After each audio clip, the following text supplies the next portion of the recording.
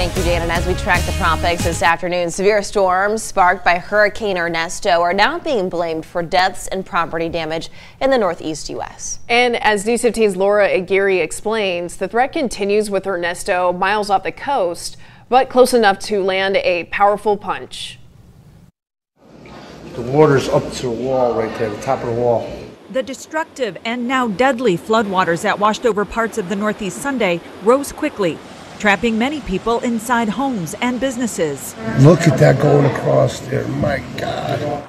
Up to 10 inches of rain fell across parts of southwestern Connecticut. We are talking about rainfall in some areas in the 1,000-year level.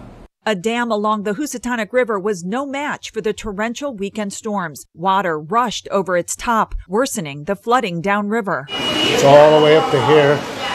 Now we're standing in a foot of water in the bar. Firefighters in Oxford used their ladder truck for the daring overwater rescue of 19 people and a dog from an inn Sunday night. We are already working with municipalities and our state agencies and our federal partners to determine whether or not we can ask for some federal assistance. The full scope of property damage and the death toll could expand as waters recede in the coming hours and collapsed buildings are more closely searched, an effort made more challenging by the chance of severe weather along the upper East Coast Monday, and by Ernesto, currently a Category 1 hurricane off the coast that's battering several coastal areas with its outer bands, resulting in a number of high wave and riptide warnings. Forecasters predict Ernesto will become a form of tropical cyclone Tuesday and spin out to sea. I'm Laura Aguirre for News 15.